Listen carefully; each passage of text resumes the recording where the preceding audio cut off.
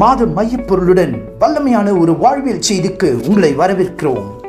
ஆழங்களில் கொண்டு செல்லும் வாக்குதத்தம், அசைக்கும் வேத வசனத்தின் வலிமை, அறியும் ஆவலை தூண்டும் வார்த்தை இதோ உங்களுக்காக. அது சொல்லுங்களேன், ஹாப்பி ஆகஸ்ட் சொல்லுங்களேன். Did you realize this? இந்த வருஷத்துல நாம் 7 மாதங்கள் கடந்து 8வது மாதத்துக்கு வந்திருக்கிறோம். 7 மாதங்கள் ஆண்டவர் நம்ம நடத்தின விதங்களை பார்க்கும் பொழுது ஆச்சரியமாக இருக்கிறது.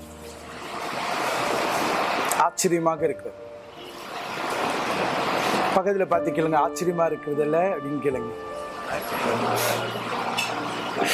நம்ம எல்லாரும் கைகளை தட்டி ஆண்டவர் வாக்குத்தத்தத்தோடு நம்மளை நடத்துகிறபடி நல்ல கைகளை தட்டி அவரை எல்லாரும் நன்றி செலுத்துவோம். Amen, amen, amen, amen, amen. Come on, give your best, everybody. Okay. How many of you are ready for the word of God? Do you want this word to encourage you, build you, strengthen you? Amen. Hallelujah. நான் உங்களுக்கு encourage பண்ற இந்த கர்த்தருடைய வார்த்தையை கொண்டாடி நம்ம ஏற்றுக்கொள்ளுகிற விதத்தை நாம் பயிற்சிக்கிறவர்களாக இருக்கிறோம். Amen. Hallelujah. In between you need to shout amen, clap your hands and celebrate, cherish the word of God. Amen. Amen. இந்த ஆகஸ்ட் மாதத்துல கூட தேவன் நமக்கு விசேஷமான ஒரு தலைப்பை கொடுத்திருக்கிறார். போன மாதத்துல கடைசியில சகோதரன் சொன்னவனமா இந்த ஃபேமிலி எல்லா கசின்ஸ் எல்லாம் கூடி ஆண்டவரை ஆராதிக்க உதவி செய்தார்.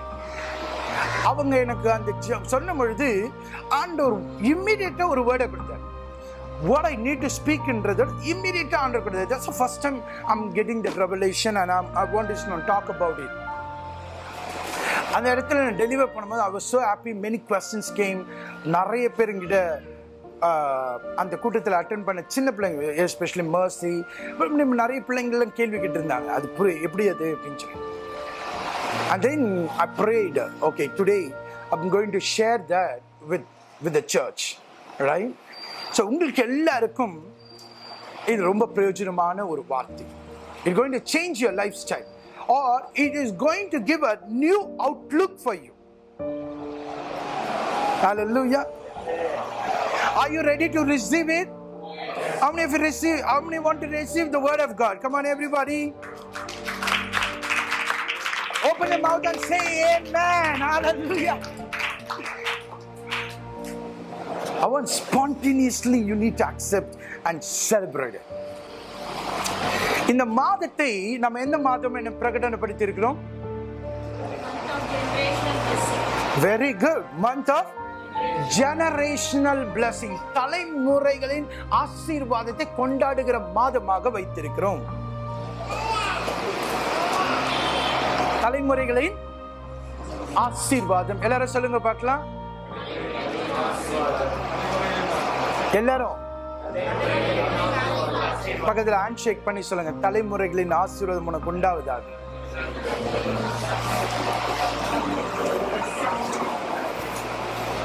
நமக்கு நம்முடைய தேவனுக்கு பல விதங்களில அவருக்கு நாமங்கள் உண்டு. ஏகோவா தேவனுக்கு எப்படி சொல்றீங்க பத்தியா?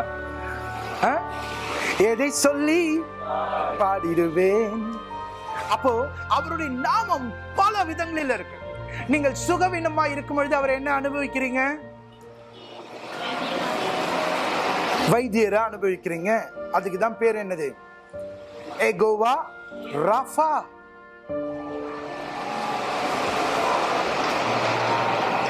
எகோவா Rafah. God is my healer. நீங்கள் பசியோட அல்லது துவண்டு போய் என் வழி தெரியலேன்னு இருக்கும் பொழுது அவர் என்னவென்று அனுபவிக்கிறீங்க?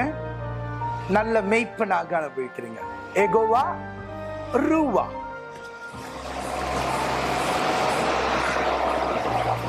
எகோவா ரூவா.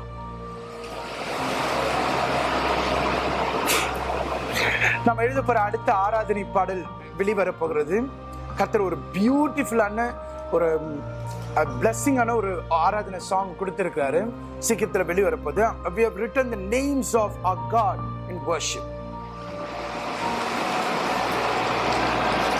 நீங்க சோர்ந்து போகும் பொழுது அவரை பலனாக அனுபவிக்கிறீர்கள். நீங்கள் விடாய்த்திருக்கும் பொழுது அவர் உங்களை தேற்றுகிறவராக அனுபவிக்கிறீர்கள். எனக்கு யாருமே இல்லைன்னு சொல்லும் பொழுது நண்பனாகும் தாயும் தகப்பனாயும் இருந்து எல்ஷடாய் இருந்து எல்லாத்துக்கும் எல்லாமாய் இருக்கிற தேவனாக அனுபவிக்கிறோம். இப்படி பல விதங்களில தேவனை நாம் பார்க்கிறோம். அவர் நீதியுள்ள தேவன், கிருபையுள்ள தேவன், இரக்கத்தில் ஐஸ்வர்யம், மன உருக்கமுள்ள தேவன், மன்னிக்கிற தேவன், என்னை அழைக்கிற தேவன், தாயின் கருவில் என்னை வேறு பிரித்தவர், தாயின் கருவில் எறும்புகள் உண்ணுவாகும் என்னை பேர் சொல்லி அழைத்தவர் என்று நம்முடைய தேவனை நாம் கொண்டாட கடமைப்பட்டு இருக்கிறோம். Hallelujah. Come on everybody. Yes, yes, yes. But today I want to show you this God இன்னொரு விதத்துல ரொம்ப டிஃபரண்டான God. இவருக்கு பேர் என்ன பேருன்னு கொடுக்க போறோம்? God of generations. தலைமுறைகளின் தேவன். தலைமுறைன்னு கேட்டிருப்போம். தலைமுறையின் தேவனை அனுபவிக்கிறது விசேஷமானது. And that is why I'm challenging you. This is going to change your outlook. This is going to change your mindset. This is going to change your life. If you receive this word and want to live according to this word, I'm telling you, you're not going to be a blessing for yourself alone. Your family generation to generation will see that change.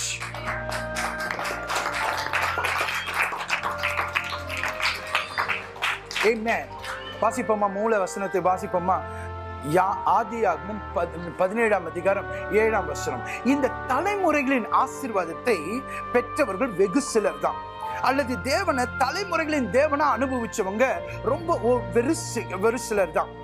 அதுல 2 பேரை நம்ம பார்க்கிறோம். அவங்க என்ன செய்தாங்க என்பதை இந்த மாதம் உள்ள நம்ம படித்து நாம் அதுல தேர்ச்சி பெற்று எழும்ப போறோம். ஹல்லேலூயா. வாசிங்க பார்க்கலாம்.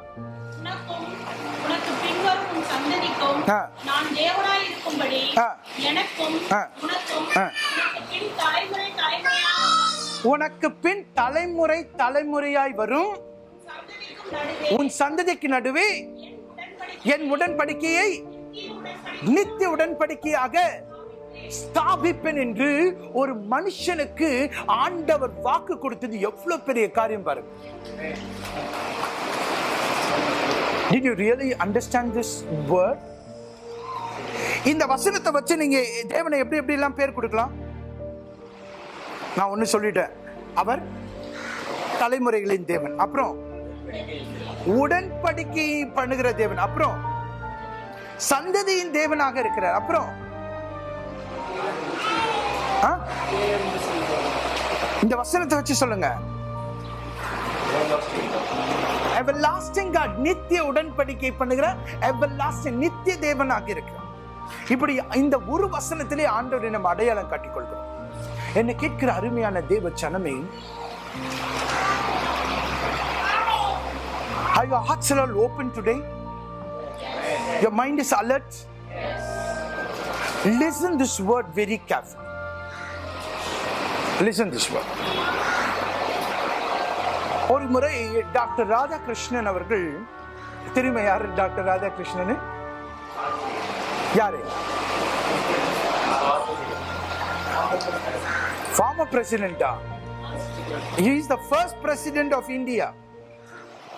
He is the first president of India. ஒரு நாள் அவருக்கு தூக்கம் வரல.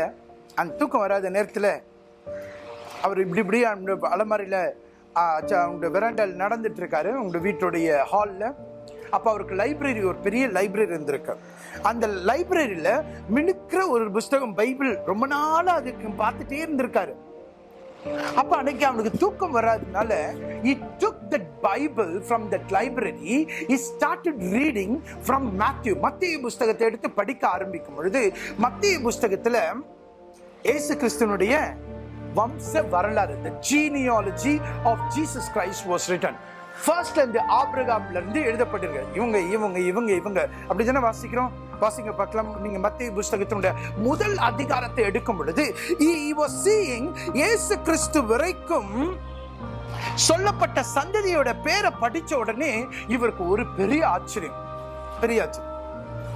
ரைட் விஜய், உங்க அப்பா பேர் என்ன விஜய்? ஜீவானந்த். அப்பாவோட அப்பா பேர் என்ன விஜய்? முருகன். அவங்களோட அப்பா பேரு? We are in modern generation. We know only 3. Right? Freddy, what is your father name? Santosh. What is your father's name? அவங்க அப்பா பேரு?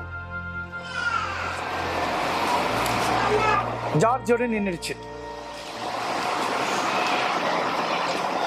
யாருக்காவது இங்க 5 தலைமுறை என்ன நேம் தெரியும் சொல்றவங்க கைகளை உயர்த்தி காட்டுங்க. எனக்கு 5 தலைமுறை வரைக்கும் பேர் தெரியும் அப்படின்னு. சிஸ்டர் பியூலா இல்ல. அப்ப நம்ம லெவல்ல பாருங்க, we know only at ஒரு 3rd level மட்டும் தான் தெரியும். ஒரு சிலருக்கு அது கூட தெரியாது. 3rd levelல மட்டும். இங்க இயேசு கிறிஸ்துவின் வம்ச வரலாறுல ஃபர்ஸ்ட் என்ன வாசிக்கிறோம்? எங்க ஆரம்பிக்கிறோம்? ஆதாம்ல இருந்து ஆரம்பிக்கல. அதுக்கு ரீசன் நான் உங்களுக்கு சொல்ல போறேன். எங்க இருந்து ஆரம்பிக்கணும்? ஆபிரகாமுடைய சந்ததியில இருந்து this generation got this generation, this generation got this generation. ஆண்டவர் சொன்ன வாக்குத்தத்தம் எவ்வளவு பாருங்களேன். ஆபிரகாமுக்கு கொடுத்த வாக்கு அதுக்கு முன்னாடி சந்ததி இருந்தது. But God took the count from Abraham onwards. Why?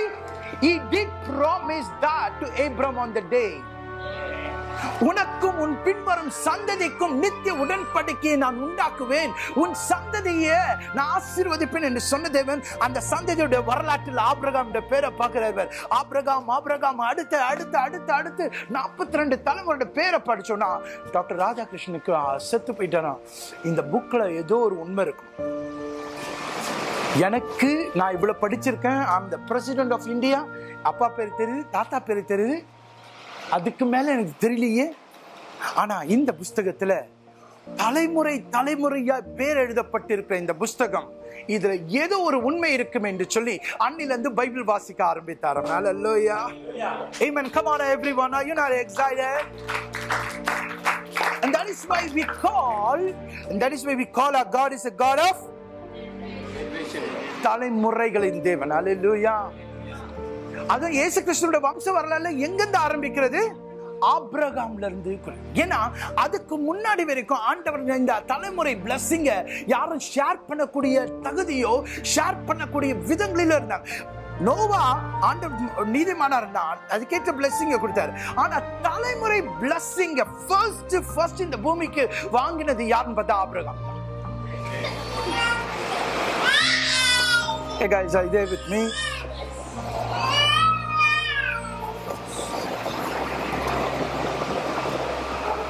Today I want to challenge you.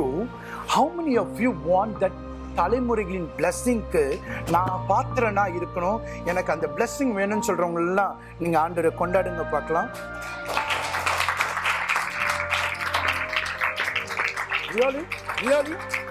Really? You want it really, guys? Really? Why I'm telling you? அது நீங்களும் நானும் அப்ப நம்ம ஏதோ ஒரு காரியத்தை நம்ம கற்றுக்கொள்ளுவோம். நான் சொன்ன இன்னொரு பர்சன் யார்? அப்போ அதை நம்ம நெக்ஸ்ட் வீக் பார்க்க போறோம். இன்னொரு தலைமுறை பிளெஸிங் வாங்கின இன்னொரு பர்சனை சொல்லுங்க பார்க்கலாம்.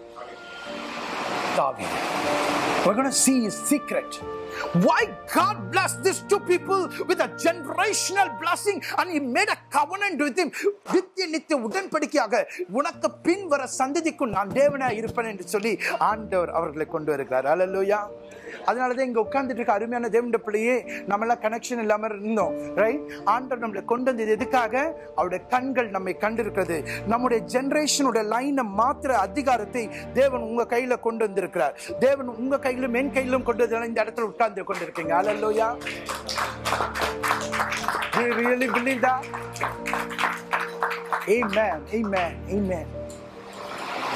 I want to tell you at this time, really very important thing. நாம எப்படி பழக்கப்பட்டிருக்கோம்? இந்த உலகத்தை நம்மை டிஃபைன் பண்றதாக நம்ம வைத்துட்டோம். அதான் நம்ம பண்ற பெரிய தப்பு.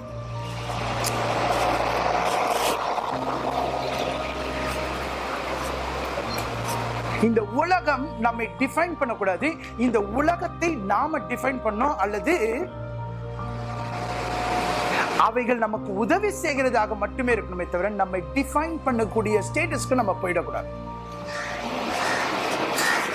Are you understanding what I'm talking here? இந்த உலகம் ஒரு சிஸ்டம்ல கொண்டு வந்திருக்கு. என்ன சிஸ்டம்? கல்யாணம், குழந்தை பெற்றோன்னு என்ன ஆயிடுச்சு? 3 வயசு. இப்ப 3 வயசு கூட ஆகக்கூடாது. 3 வயசு ஆன உடனே என்ன? இப்பவே 3 மாசம் இல்ல, 3 வருஷம் குழந்தைக்கு 2 வயசுல அப்ளிகேஷன் போடுற பெற்றோர்களை நான் பாக்குறேன், கேட்கிறேன். பாக்குறீங்களா? கியூல நிக்கிறாங்க. அன்னைக்கு ஒரு சகோதரனை பார்க்கும் பொழுது he was standing in queue to get an admission for the next year. 3 years baby. So what is happening? அதனால இதெல்லாம் இல்ல, but don't allow this to define you. You need to rise above. Your definition is here. Your definition is here. This has to define you. The world should help you. That's it. But unfortunately, we are all bound to define them. 3 yearsல இந்த குழந்தை kinder garden போட்டு school போயிட்டு அதுக்கப்புறம் நம்ம 10+, அதுக்கப்புறம் +1 +2, அதுக்கப்புறம் முடிச்ச உடனே என்ன? காலேஜ் முடிச்ச உடனே வேலை முடிச்ச உடனே சொல்லுங்க, அனுபவிச்சிருக்கிறதுனால சொல்ல. கல்யாணம், அப்புறம் குழந்தை, அந்த குழந்தைய வளர்க்கணும், அது பண்ணணும். இது இந்த ரொட்டீன்குள்ள, இந்த டெஃபினிஷன்குள்ள போய் நம்ம சிக்கிக் கொள்றோம்.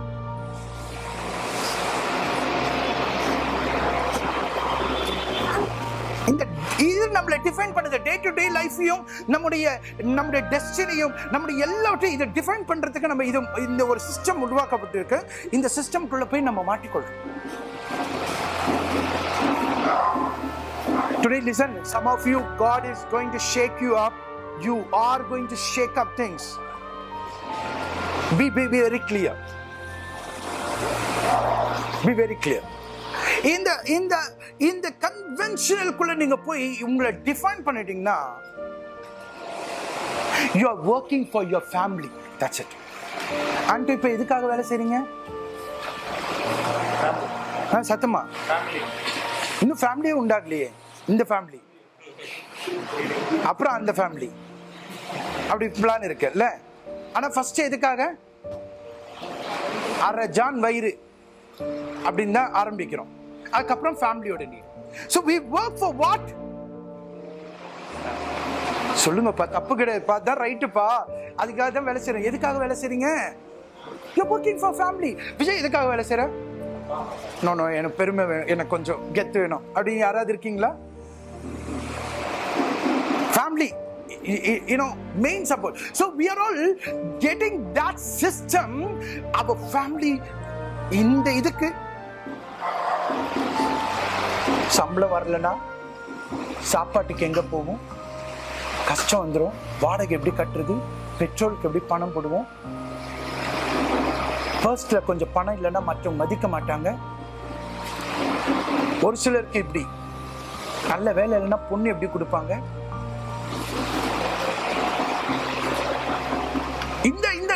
இந்த definition is coming and grew. அது அப்படியே நமக்குள்ள ஒரு க்ரூவா மாறிடுது. I don't want to disturb that. You can continue that. Beside that, as a child of God, you need to challenge yourself. You are not called to work for only for your family. You need to have a look for your generational things. Hallelujah. Hallelujah. Are you listening what I'm talking here? இந்த செய்திக்கு அப்புறம் ஒரு சிலரை ஃபேமிலிக்காக work பண்றதோடு கூட அதையும் பண்ணும். அதை தவிர அவங்க மூலமா ஜெனரேஷனல் இருக்க பிளஸிங்க்கு பாத்திரமான ஏதோ ஒரு காரியத்தை கர்த்தர் உங்களுக்குள்ள இருந்து பிறப்பிப்பார் என்றால் நான் சொல்றேன், that is the biggest blessing. Hallelujah.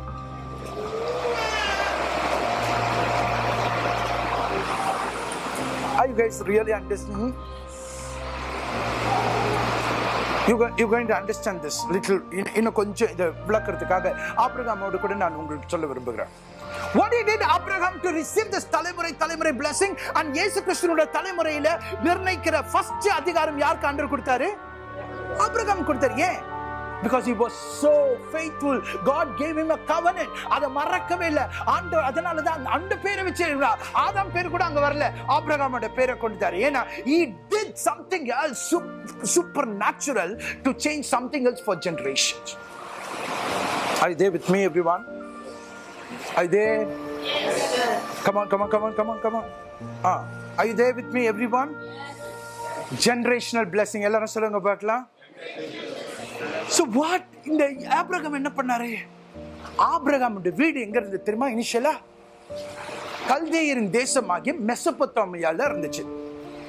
Mesopotamia என்பது நீங்க social science-ல history and geography-ல படிக்கும் பொழுது the ancient civilization-ல one of the biggest civilization was the Mesopotamian civilization. It was a civilized nature, and Abraham's father was doing a business. He was a luxurious person. He was பணக்காரனா இருந்தார். அந்த நேரத்துல நல்ல rich person இருந்தார். அவங்க தொழில் என்ன தெரியுமா? சூரிய கடவுளை மண்பாண்டங்களா செய்து சூரிய கடவுளாக விக்கிறது தான் அவங்களோட business. He was rich. Come on, everyone. Are you understanding? Yes. He was selling sun gods. நீங்க ஆபிரகாமோட ஃபிலிமை பாத்தீங்கன்னா அந்த பேக்ரவுண்ட் ஹிஸ்டரி நீங்க விளங்கிக் கொள்ளுங்க. அப்ப அவர் அந்த இருக்கும் பொழுது ஒரு நாள் ஏப்ராமுக்கு அப்பாவோட பிசினஸ் நடக்கும் பொழுது he had a thought. Am I selling God? This God can speak? ஆனா ஒரு நாள் வெளியில போயிட்டு வானத்தின் நட்சத்திரங்களை அண்ணாந்து பார்க்கிறாரு தேவன். இவருக்குள்ள இந்த கேள்விகள் போகும் பொழுது, எந்த சூழ்நிலை இல்லாத பொழுது, எந்த காரியமும் இல்லாத பொழுது இவர் உண்மையான தேவனை நோக்கி பார்க்கிறார். வானத்தையும் பூமியும் அண்ட சராசரத்தையும் வானத்தின் நட்சத்திரம் பூமியில் இருக்க எல்லா கொழுமைகளும் உண்டாக்கிட தேவன் யாரா இருக்க முடியும்? நான் விற்கிற இந்த கடவுளா அல்லது உண்மையான கடவுள் யார் என்பதை கேட்கும் பொழுது ஆண்டவருடைய சத்தம் கேட்குது, ஆபிரகாமே ஆபிரகாமே என்றே சொல்லி உன்னை நான் வானத்தின் நட்சத்திரங்களைப் போலவும் கடற்கரை மணலத்தினைப் போல பெருக பண்ணுவேன், உன் சந்ததியை ஆசீர்வதிப்பேன் என்று சொல்லுகிற ஒரு சத்தத்தை கேட்டு ஒரு கான்வர்சேஷன் நடக்குது. அந்த தேவனை கண்டுபிடிச்சார். அந்த தேவனுக்கு உருவம் இல்லை. அந்த தேவன் யார்? அவர் சர்வ வல்லமையுள்ள தேவன். He is omnipotent. He is omnipresent. He is almighty. He can do everything else in the knowledge, wisdom. அந்த உடனே வீட்டுக்கு ஓடுறாரு. அப்பாட்ட கேட்கிறார், அப்பா I heard a God speaking. Father was very அவருக்கு ஒரு குழப்பம் வந்துருச்சு. உடனே என்ன நினைப்பாரு? இந்த பையனுக்கு ஏதோ கிறுக்காயிடுச்சு. நம்ம காலங்காலமா கடவுளை வித்துட்டு இருக்கோம். Where is this God speak? He got confused. He was trying to convince him with his riches. He was trying to convince him he should be the next in the business lead பண்ணக்கூடிய ஆள் நீதான் இதுக்கு எதிர்க்கும். ஆனா நீ வேற ஒரு thought எடுத்து எப்படி? Understand what all the things will be going in his mind. அவருடைய மனதுல என்னென்ன காரியங்கள்லாம் போயிட்டு இருக்கோம் நினைச்சு பாருங்க. எவ்வளவு காரியங்கள் வந்திருக்கும். ஆபிரகாம் என்ன பண்ணாரு? தீர்மானம் பண்ணாரு, அப்பா இந்த தேவன் என்கிட்ட பேசினதுனால நீங்க சொல்றத நான் எதுவும் செய்ய முடியாது, அல்லது நீங்க எனக்கு கொடுத்த அந்த சிஸ்டம் என்ன டிஃபைன் பண்ணல. என்னை டிஃபைன் பண்ற ஒரு காடை நான் கண்டுபிடிச்சிட்டேன். என்னை டிஃபைன் பண்ற ஒரு டெஸ்டினியை கண்டுபிடிச்சிட்டேன். என்னுடைய டெஃபினிஷன் அதுக்குள்ளதான் இருக்கிறது. அந்த விசுவாசத்தை ஆபிரகாம் பயிற்சிக்க ஆரம்பித்தான். He said, Daddy, I don't want your money. I don't want any of your property. I don't want your God. I don't want anything else. I'm going to a nation where God shows me. அதனால்தான் ஆபிரகாமை குறித்து சொல்லப்படுகிறது, தான் போகிற இடம் என்னதென்று அறியாமல் புறப்பட்டு போனான். அப்ப பைபிள் இருந்துச்சா? விக்டோரியா ஆபிரகாம் ஏதாவது பைபிள் படிச்சாரா? பைபிள் பத்தி இருந்ததா? தேவனை பத்தி தெரிஞ்சுக்கிறதுக்கு போதிக்கிறதுக்கு பாஸ்டர் இருந்தாங்களா? Come on. எந்த ஏதுக்களுமே இல்லாத போது உண்மையான தேவனை தேடின ஒரு மனிதன் நிமித்தமாக அந்த விசுவாசத்துக்கு ஆண்டவர் கொடுத்த பரிசு என்ன தெரியுமா? தலைமுறைகளின் blessing. Hallelujah. Come on. Come on. Go ahead.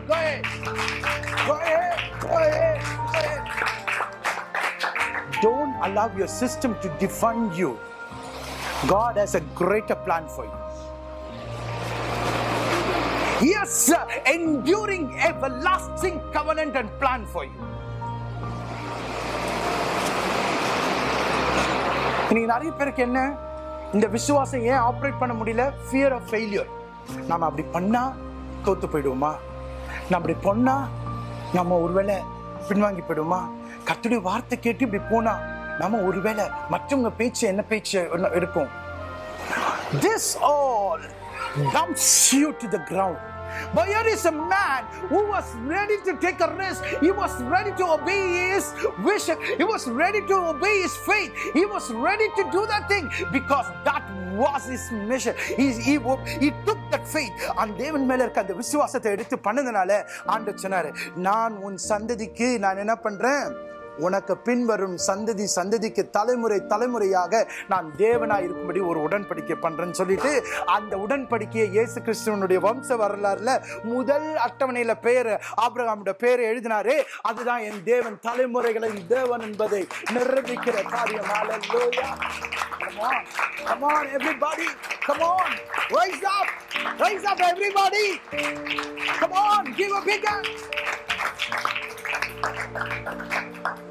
Open your mouth and say amen. நான் சொல்லலாம், நீங்க சொல்லணும். அது listen to it because you are receiving the word. Don't keep your mouth shut. I want spontaneously, if you believe that, receive it with amen. Receive it, shout of hallelujah. Somebody else can stand up and shout hallelujah to me also. Hallelujah. And that's how I want the word to be celebrated. And today God is changing your mindset, changing your outlook, changing your thing. If you really believe it, God will make it happen. மூணு point இந்த ஃபெய்த்ல நான் சொல்லிட்டு நான் அடுத்த வாரத்தில் நாம் இதை குறித்து இன்னும் விலாவாரியாக நாம் பார்க்க போகிறோம். முதல் காரியம், உங்களுக்கு எனக்கு ஃபெய்த் இருக்கு. ஃபெய்த் இல்லைன்னா இங்க யாருமே இருக்க மாட்டீங்க. பட் ஜெனரேஷனல் பிளெஸிங் உண்டாக்குற ஃபெய்த் உங்களுக்குள்ள இருக்கா? ஜெனரேஷனல் பிளெஸிங் உண்டாக்குற அந்த காரியத்தை தேவன் எதிர்பார்க்கிற காரியம் உங்களுக்குள்ள இருக்கா? ஏதாவது நீங்க செய்யணும், ஏதாவது உங்களுக்கு செய்யணும். And most of you are defined by the failures or the fear of failures, rather than making your விசுவாசத்தை ஆப்ரேட் பண்ற தேவன் டிஃபைன் பண்ற அந்த டெஃபினிஷன்ல வர்றதுக்கு பதிலாக the first thing, அவரோட ஃபெய்த்ல நீங்க என்ன பார்க்கலாம்? Unconditional faith. சொல்லுங்க பார்க்கலாம், எல்லாரும் சொல்லுங்க. நிபந்தனை அற்ற விசுவாசம். எல்லாம் சொல்லுங்க, என்ன விசுவாசம்? ஓகே, இங்க நம்ம தேவனை இங்க அனுபவிச்சவங்க, நம்ம எல்லாரும் தேவனை அனுபவிச்சதுனால தான் இங்க இருக்கோம். எதனால நம்ம இங்க தேவனை ஆராதிக்கவோ தேவனை நம்ம பின்பற்ற வந்திருக்கோம்?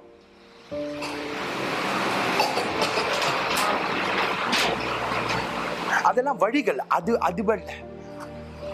அதாவது உங்கள் வியாதிகள்ல நீங்க கண்டுபிடிக்கிறது. வேலை கிடைச்சிச்சு பிரதர், எனக்கு ஆண்டவரை ஏற்றுக்கொள்றேன்னு வர வாலிபர்கள் இருக்காங்க. நான் நினைச்சத காரியத்தை, என் பணத்தை ஆண்டவர் கொடுத்த, எனக்கு கார் கொடுத்தார், நான் அதனால ஏற்றுக்கொள்றவங்க இருக்காங்க. நான் விரும்புகிற பொண்ணை கொடுத்தாரு, அதனால ஆண்டவரை ஏற்றுக்கொண்டு இருக்கிறாங்க. ரொம்ப நாளா கடன் பிரச்சனை வந்து வேலை இல்லை, அதனால ஏற்றுக்கொண்டு இருக்காங்க. Abraham doesn't fall under this category at all. True or wrong? True or false? சொல்லுங்க. ஏப்ரஹாமுக்கு எல்லாமே இருந்துச்சு. பணம் இருந்தது, பொருள் இருந்தது, ஆஸ்தி இருந்தது, ஃபியூச்சர் இருந்துச்சு. அவங்க அப்பாவுக்கு அடுத்தது இவர்தான் பிசினஸ், எல்லாமே இருந்துச்சு. But he never allowed that to define him. What he did? He took the faith unconditional. நிபந்தனையற்ற விசுவாசம். ஏன்? தேவனை தேவனாக பார்த்ததினால, அவர் ராஜாவாக பார்த்ததினால, அவர் தேவனாக பார்த்ததினால, அந்த தேவன் மேல இருக்க விசுவாசம் அதுதான் துவக்கமா இருக்கணும், அதுதான் என்னோட முடிவா இருக்கணும். அந்த தேவனுக்கு கொடுக்க வேண்டிய மகிமை கனத்தையும் கொடுக்கணும் என்று சொல்லி ஆரம்பித்தான் ஆபிரகாமுடைய விசேஷம். ஹல்லேலூயா, ஹல்லேலூயா. Are you understanding it? இன்னைக்கு உங்க விசுவாசம் ஏன் விசுவாசம் ஏன் தலைமுறை பிளஸிங்க்கு வராம இருக்கிறது காரணம்னா we keep conditions in our faith. வந்து சோதனை போடும் பொழுது என்ன ஆகுது? சொந்து போயிடும். Our faith is shaken. But here is a man who was speaking against. அவங்க அப்பா கேட்கிறாரு, ஏய் என்ன உனக்கு பைத்தியம் ஆயிடுச்சு, எந்த கடவுள்டா பேசும், நம்ம தான் கடவுள் காலங்காலமா வித்துட்டு இருக்கோமே, இந்த கடவுள் பேசுமா என்று கேட்கும் பொழுது நீங்களும் நானும் என்ன பதில் சொல்லியிருப்போம்? ஒருவேளை அவங்க அப்பா காட்டியிருப்பாரு, ஏய் இது வரைக்கும் பாரு பேங்க் பேலன்ஸ் இவ்வளவு பெருசா இருக்கு, you want to follow me, all this riches for you, எனக்கு அப்புறம் இந்த பிசினஸ் நீ தான் பண்ண போற. But Abraham didn't bother because his faith was unconditional. His faith was unconditional. It was pure on God's wisdom and knowledge. That defined him. அந்த நிபந்தனையற்ற விசுவாசத்தை நீங்கள் பெறும் பொழுது நீங்கள் உங்க வாழ்க்கைக்காக மட்டுமல்ல, உங்களை வாழ்க்கையை தாண்டி ஜெனரேஷனுக்கு நீங்க பிளஸிங்கா இருக்கிற செய்கையை கர்த்தர் உங்களிடத்திலிருந்து கொண்டு வருவார். Are you understanding? Your faith, when it is unconditional, pure on the God, He brings out that. Hallelujah. Hallelujah. An unconditional faith kaga ellara kaigla tatti ellara amen, amen. Come on, go ahead.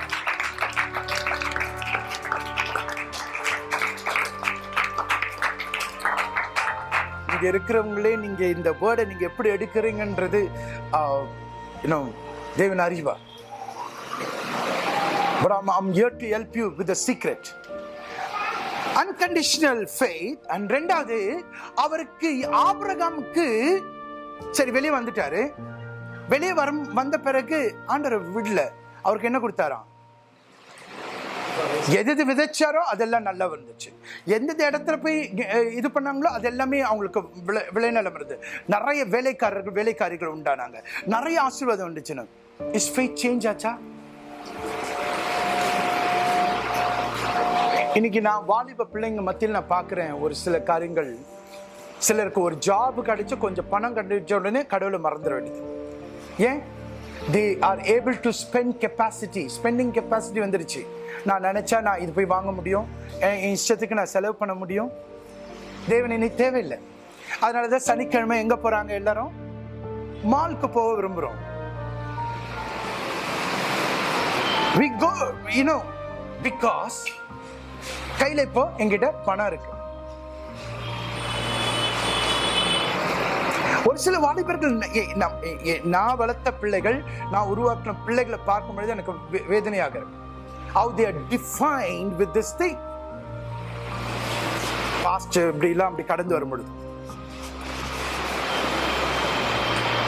ஆனா ஆபிரகாமுக்கு இந்த விசுவாசம் பணம் வரும் பொழுதோ, blessing வரும் பொழுதோ இந்த விசுவாசம் மாறல.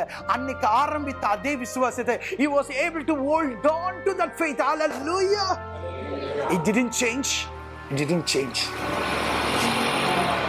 And that brought a generational blessing. மூன்றாவது, it endured trials and temptations. சோதனைகளும் பரீட்சைகளும் தாண்டி வரக்கூடிய ஒரு விசுவாசத்தை அவர் பாதுகாத்துக் கொண்டார். அந்த விசுவாசத்துக்கு சோதனை வந்துதா? ஆண்டவர் சொல்லும் பொழுது, இந்த வாக்குத்தத்தத்தை சொல்லும் போது என்ன வயசு விஜய்? ஆபிரகாமுக்கு 75 வயசு. உன்னை கடற்கரை மணலத்தினை ஆக்குவேன், வானத்தின் நட்சத்திரங்களை போல ஆக்குவேன் என்று சொல்லும் பொழுது ஆபிரகாமுக்கு 75 வயசு. நிறைவேறும் போது என்ன வயசு? 100 வயசு. எத்தனை வருஷம் கேப்? 25 வருஷம். யாராவது வெயிட் பண்ணுவீங்களா உங்க விசுவாசத்துல? சொல்லுங்க. ஒரு வருஷம் மேல கிடைக்கலாம்ல.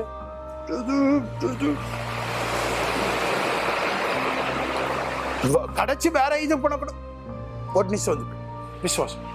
அவரா என் ஜாபத்தையே கேட்க மாட்டேன்றார். But here is a man who faithfully endured trials and tribulations. His faith was tested for 25 years. There was no அது அறிகுறியே இல்ல.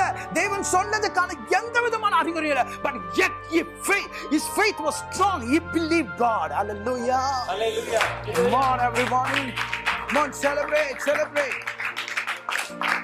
Are you understanding? Are you getting it? And that is why ஆண்டவர் ஈசாக்கை கொடுக்கும் பொழுது, அதை பலியிட சொல்லும் பொழுது ஆபிரகாம் மிக மிக சந்தோஷத்தோடு போய்ட்டான். வாசிங்க பார்க்கலாம். எபிரேயர் புத்தகம் 11ஆம் அதிகாரம் கடைசி இது பகுதியை வாசித்து நம்ம முடிக்க போகிறோம். ஓகே. ஸோ இதை எப்படி நம்ம கிளைம் பண்ண போறோன்றத நான் அடுத்த வாரம் உங்களோடு கூட பேச போகிறேன். சரியா?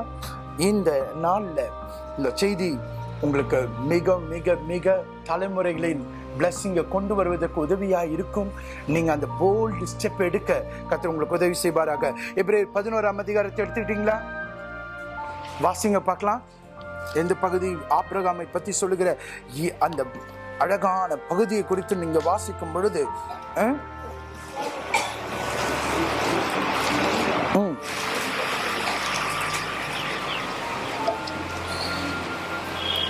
டைம் இல்லாதனால 17, 18, 19 வாசிங்க. விசுவாசத்தினாலே ஆபிரகாம் சோதிக்கப்பட்ட போது ஈசாக்கை பலியாக ஒப்பு கொடுத்தான். ஈசாக்கு ஒரு சந்ததி விளங்கும் என்று உங்களை சொல்லப்பட்டிருக்கிறது. இப்படிப்பட்ட வாக்குறுதிகளை பெற்றவன் மரித்தோரிலிருந்து எழும்ப தேவன் வல்லவராய் இருக்கிறார் என்று எண்ணி தனக்கு ஒரே பேரானவனையே பலியாக ஒப்பு கொடுத்தான். மரித்தோரிலிருந்து அவனை பாவனையாக திரும்ப என்ன பண்ணா பெற்றுக்கொண்ட. 8ஆம் வசனம் வாசிங்க. விசுவாசத்தினாலே ஆபிரகாம் தான் சுதந்திரமாக பெறப் போகிற இடத்திற்கு போகும்படி அழைக்கப்பட்ட போது கீழ்ப்படிந்து என்ன பண்ணானா? கீழ்ப்படிந்து தான் போகும் இடம் இன்னதென்று அறியாமல் புறப்பட. His unconditional. His faith was unconditional. He didn't change when the blessings came. His faith endured trials and temptations. 25 வருஷம் காத்தன். என்னை கேட்கிற அருமையான வாலிப தம்பி தங்கச்சி சகோதரி சகோதரியை, தேவன் நம்முடைய தலைமுறைகளை ஆசீர்வதிக்க அவர் உண்மையுள்ளவராக இருக்கிறார். நீங்கள் அந்த பிளஸ்ஸிங்கை பெற்றுக்கொள்வதற்கு இன்னைக்கு ஆபிரகாமை போல ஒரு விசுவாசத்தை நாம் பெற்றுக்கொள்ள வேண்டும். அதுதான் நான் அடுத்த வாரம் உங்களோடு கூட பேச போகிறேன். இந்த ஆபிரகாமுடைய ஆசீர்வாதத்தை நாம் எப்படி பெற்றுக்கொள்ள போகிறோம்? How we are going to just நீங்க குடும்பத்துக்காக அல்லது நியர் சர்க்கிள் உங்களோட வயிற்று பிழைப்புக்காக வேலை செய்யலை தாண்டி ஒரு ஆசீர்வாதம் இருக்கு, தலைமுறைகளின் ஆசீர்வாதம். அதற்காக நீங்க எல்லாரும் நானும் நீங்களும் ரெடி ஆகணும். ஹல்லேலூயா. Are you all ready for it? Come on, come on. Are you all ready for it? Come on, give a celebration everyone.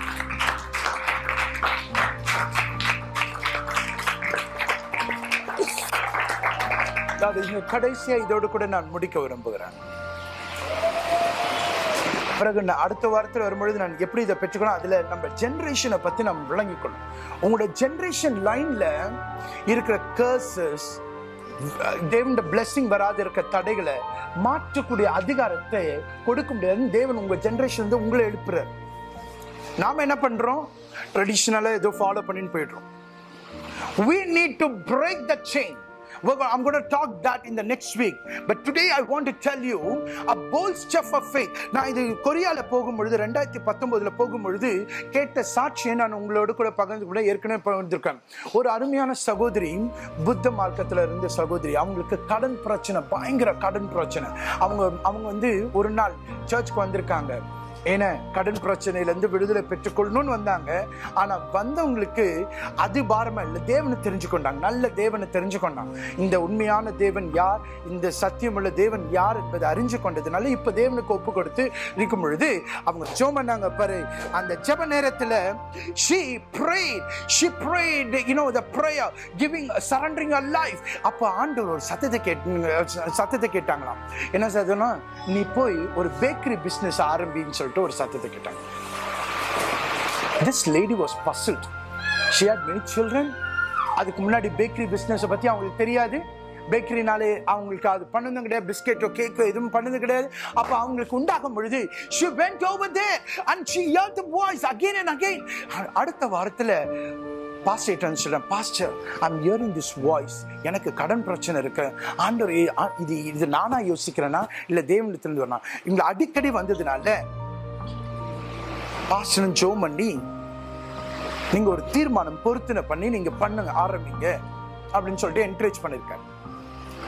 அவங்க வீட்டுல ஓவன் வீட்டு தேவைக்காக இருந்தது. அப்ப அந்த ஓவனே எடுத்து சாதாரண பிஸ்கெட்ஸையும் கேக்கையும் கற்றுக்கொண்டு அவங்க அதை ஃபர்ஸ்ட் அவங்க நோன் பீப்புளுக்கு செல் பண்ண ஆரம்பிச்சாங்க.